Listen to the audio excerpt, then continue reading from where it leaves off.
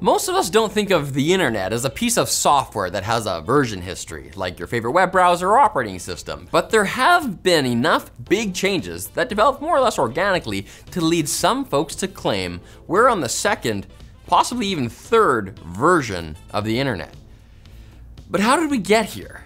Back in the early days of the web, say up until the early 2000s, you obviously had people that created content, otherwise the web would have just been empty. But most internet users were relatively passive in that they were generally looking at things that other folks made. Think GeoCities pages with spinning GIFs and topical directories with bare links. When average users were making contributions, they were relatively small. Think pre-social media era message boards or online guest books for people to tell you how much they were in love with Backstreet Boys. Linus. But although those cute little GIFs were considered fancy by many at the time, web pages themselves were actually quite simple for the most part. Lots of pages didn't support CSS, dynamic HTML, or other features that made your browsing experience more interactive. This was what many of us are now calling the Web 1.0 era, even though it wasn't known as such back then. But the next era of the web predictably goes by the term Web 2.0, which you're much more likely to have heard of at some point. While it's hard to sum up Web 2.0 as just a single concept, a big linchpin of Web 2.0 is the idea that web pages can change asynchronously without having to refresh the whole thing. This is thanks to technologies like JavaScript and concepts like Ajax that allow web pages to talk to the server in the background without affecting the rest of the web page.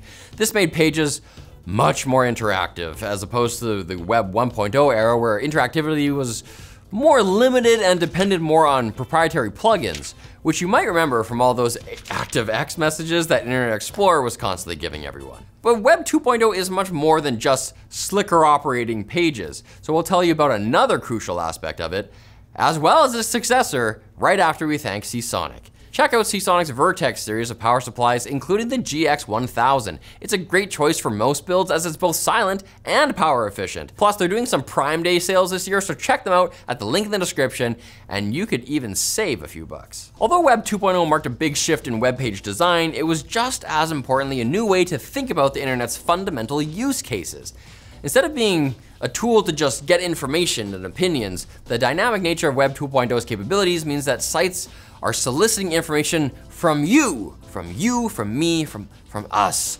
Online shopping sites like Amazon were among the first to exemplify this concept, but early social media sites like MySpace and Facebook quickly got us thinking about the web as a tool to post, to share, to create, rather than mostly just to consume. This also led to the idea of software as a service, meaning that not only are you able to use the web as a platform for doing everything from looking at medical records to betting on sports, but also that the companies providing these services can continually update them in the background, a concept we're obviously very used to today and that has been monetized heavily by services like AWS and Microsoft Azure and Adobe. Remember when you can just buy a seat, a license, you could just use the software forever if you didn't want upgrades? But what lies beyond Web 2.0? Right now, it's a little bit unclear as there are a couple of competing definitions of what Web 3 or Web 3.0 might mean.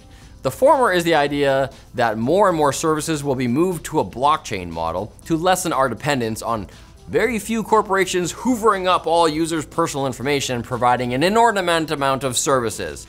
But given how blockchain hasn't taken off in the same way crypto enthusiasts have wanted, Web 3 seems like it's more of a possible vision of the future rather than a reality. By contrast, Web 3.0 is also known as the semantic web, meaning that the content of web pages would be designed to be more machine readable by using tags that would allow outside services to quickly make sense of information on the page.